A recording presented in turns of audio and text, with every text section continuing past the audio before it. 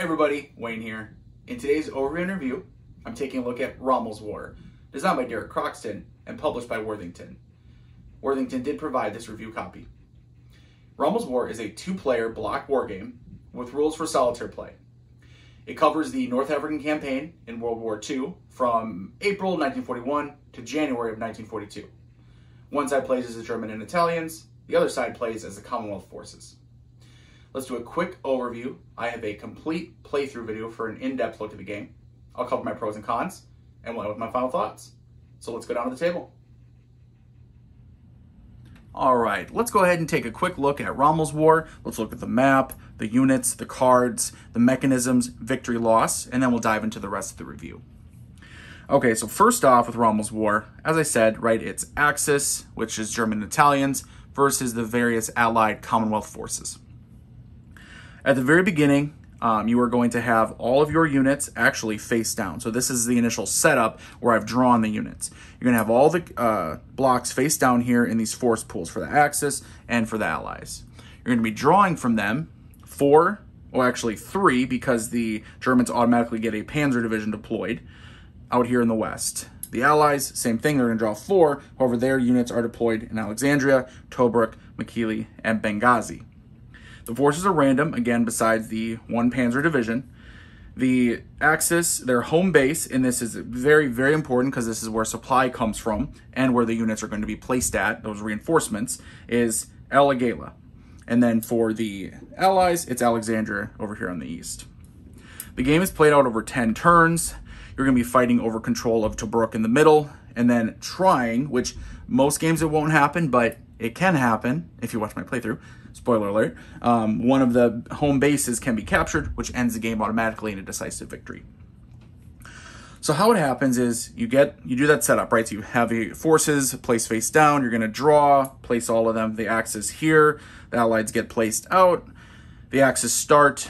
During the very first turn, they don't get any reinforcements. Other than that, so starting with the second half of turn 1, which you can see the turn track here in the top left, April of 41, right? Goes up to, possibly up to January of 42. You're going to follow the sequence of play. First off, receive reinforcements and place at base. You're drawing them randomly from your force pool. 2 units each turn, again, besides the Axis the very first turn. They already have 4 out, and that's all they're going to have. The Allies in the second half of turn 1 do get to draw two forces. Afterwards, you're going to draw an initiative card. Each side has a deck of initiative cards. Now, thanks to Rommel's generalship, the German cards are going to be overall, he has more that give you a bonus and possibly a stronger bonus. However, both sides will have chances to take advantage and use these cards. So looking at the cards themselves, so I drew a German one here. You can see it has no effect. So you're not going to be able to do anything with it that turn. You draw 1 a turn. You can't save it. You can't do anything like that. You draw 1. If you can use it, great. If you can't, oh well, too bad. That's how fortune works, right? Say you draw one, though, like this. It's very simple. You can either add 1 additional move, which I'll explain movement in a second here when we get to the next phase of the sequence of play, or you can add +1 to one of your attacks. The Germans have a card. They not only have +1, they also have cards that have +2. Again, showing to kind of that superior generalship of Rommel compared to, say, General Wavell. Okay, so you have those bonus cards, and I mentioned affecting movement or combat. After you draw your initiative card, you're hanging on to it. You're going to decide when to use it in the next phase. That is the movement and combat phase. During movement, you can make 2 moves. Moves are, you pick an area. So say, if it's the Axis turn, El Agheila here, I pick this area, I'm going to activate units for movement. You can activate anywhere from 1 to 4 ground units, or you can activate 1 or 2 of your air units. They cannot move together unless you're using multiple moves. You're using both your moves. You pick 4, you're going to move them. Movement in the game is interesting. So every unit has an intrinsic movement value, which we'll cover the units quick here, just so you have an idea, but very standard. You have NATO symbology, right? So say this is recon unit. This is a tank unit. You can see we have infantry down here as well. Left side is going to be their combat strength. Middle is name of the unit, and then the nation affiliation. And then on the right side is their movement. That's their intrinsic movement. Now, how the game works with movement is if you are following the main road, which is the solid line right here and a little offshoot here to Aladim, all the way east and west, you get bonus movement. You get 4 bonus moves on that road. Besides the bonus moves, you have your intrinsic movement. So a unit that has, say, an armored unit that has a 2 movement could potentially move 4 on the road and then 2 more thanks to its intrinsic movement. Or you may move several on the road and then cut off onto these trails, the dotted lines, which the trails, there's no bonus movement, it's just your intrinsic movement of that unit. So you move faster on the road, but obviously it's more likely to encounter the opposing forces, which are going to stop your movement. You can try flanking, but again, you're going to have more limited movement.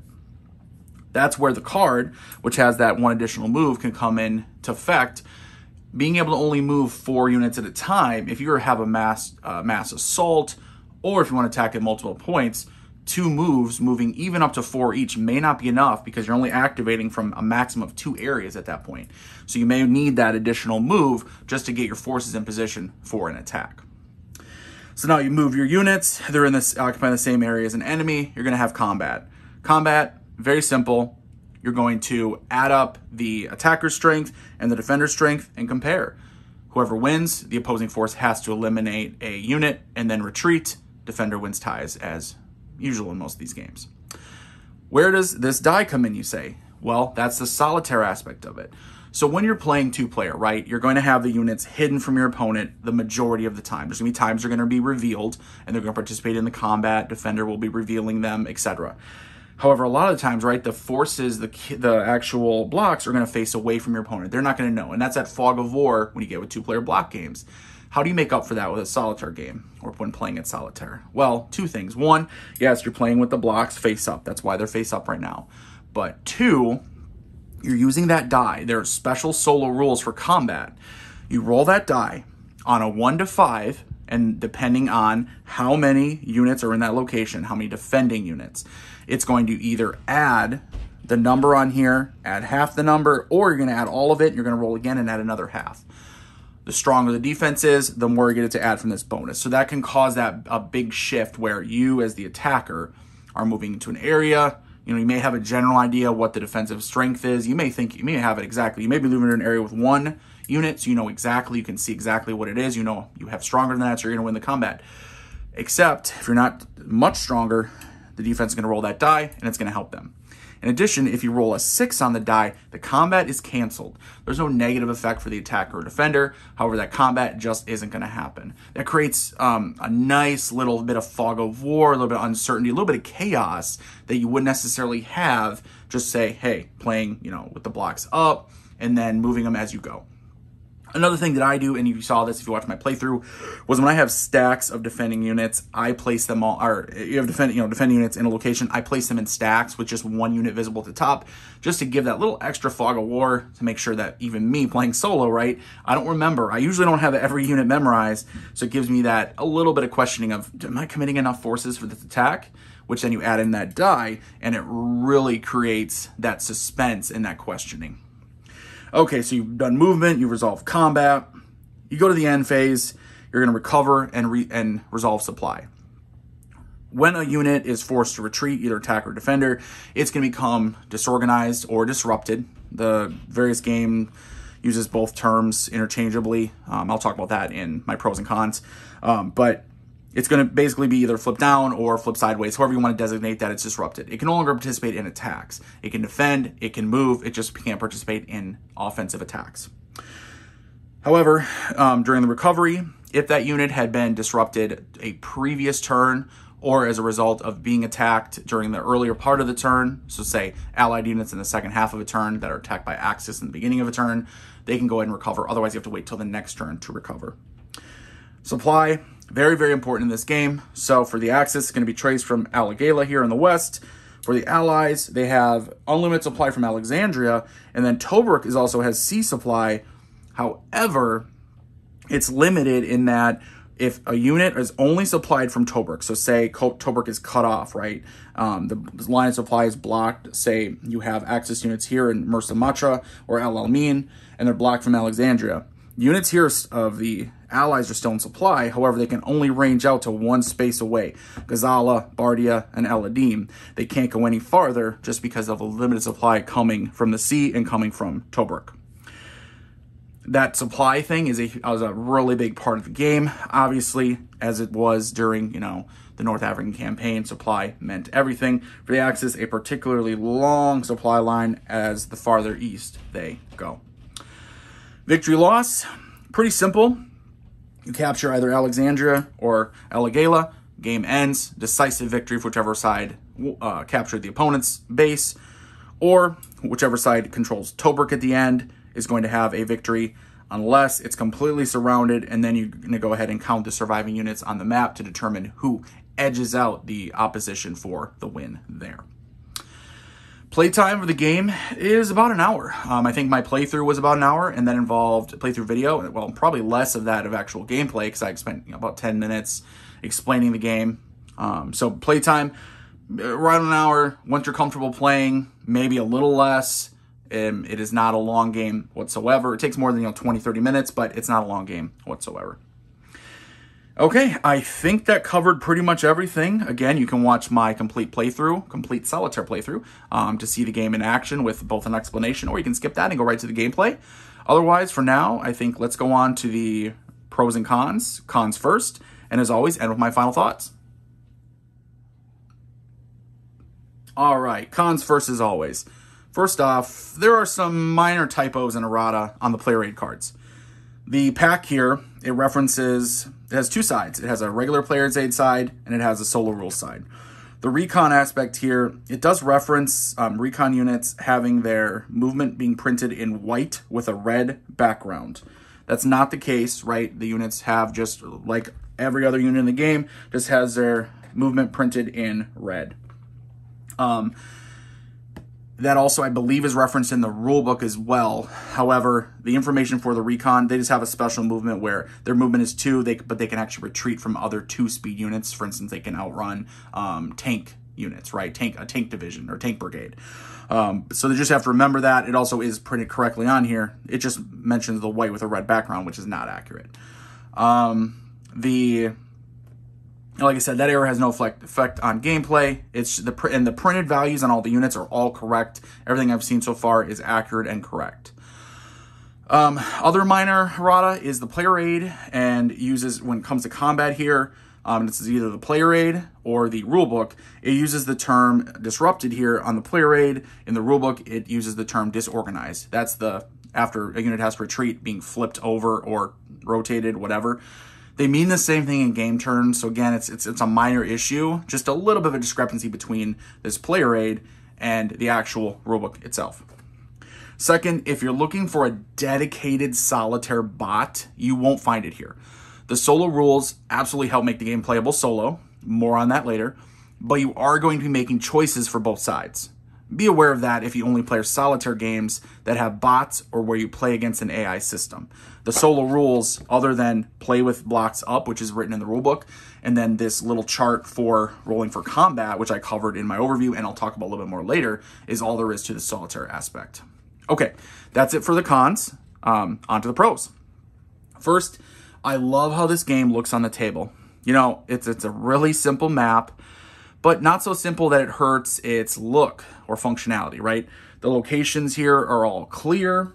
The roads and trails are all very easy to see. They stand out, right? The green, but it's like a faded green against that faded tan here. It stands out really well. It looks really good. It just makes you think of the desert, right? I always appreciate it also when the sequence of play is printed on the board, which is handy right over here. And, there's enough room here that if you have a ton of units massed for a major battle, say you're attacking from El Alamein to Alexandria, okay, yeah, and you spread them out, right, to count all the strength points, they can start taking up some real estate. But there's still enough room between locations that I've never had any issues telling, where the units are or where a battle is taking place. Sometimes that's a downside, right, of blocks, right, as they can take up a lot of space. In this game, though, because of the amount of units and the size of the map, it works out great. The cards, love them. Love the look of them, obviously, the quality, but which I'll cover in a second. But just kind of seeing them, seeing the artwork on there, the general, it's kind of a faded, this gray, but it looks really good, very clear, obviously, large text, very easy to read. You can set it down somewhere and you're not going to forget, hey, I have that card that I want to use this turn. Okay, overall, well done game board. Okay, I mentioned the cards, right? So second, the component quality is excellent, as expected from Worthington, but always worth mentioning. The mounted mat board, these linen finished poker-sized cards, you name it. And in my opinion, these blocks, these printed blocks, deserve a special mention of how nice they look and how just great they are, how the feel, the look, just absolutely fantastic. This isn't the first time I've seen them from Worthington, but this is the best implementation yet. They're vibrant, they're clear, and I don't have to spend any time putting stickers on the blocks like you have to do with most other block games. Open the box, get ready to set it up, and just play. That aspect is a big quality of life improvement from, punching counters and stickering blocks. The separate player aids, as I already mentioned, one covering combat, and then the different special kind of aspects of aircraft, forts, recon, anti-tank, and then the other half covering the solitaire combat rule here is a very welcome addition. You guys, if you watch my videos, you know I love my player aids. I think they help immeasurably by keeping your eyes out of that rule book and on the board itself, playing the game. Third thing, the game itself, it adjusts easily for solitaire play. Yes, it's a two-player block war game at its core, and I bet it plays very well two-player, the way the fog of war and the combat systems works, and I'd love to try it that way. Yet, just playing it solo, I had no problems playing both sides. When playing solitaire, you play with all the blocks face up, and you use that die with the game to assist with the combat. That solo combat roll, incorporating the die roll, it's quick, it's easy, yet it opens the game up to a really satisfying solitaire experience. Based on that die roll alone, right, the defense could get a small boost, a large boost, or combat could be invented entirely if you roll a 6. It's a simple thing that brings back some of that fog of war and uncertainty they don't often get with non-block war games where you have an eagle's eye view of the entire map, the entire game. Another aspect of the design I love is the random setup and drawing of units. You put all the blocks, as I mentioned, aside from the 2 Panzer divisions face down in the unit draw pools, and you draw randomly at setup and during each turn's reinforcement phase. That adds a lot of uncertainty as you'll never know exactly what units are going to be available to you. To me, it adds a lot of replayability and a fog of war element that works both for the 2-player and in the solo game.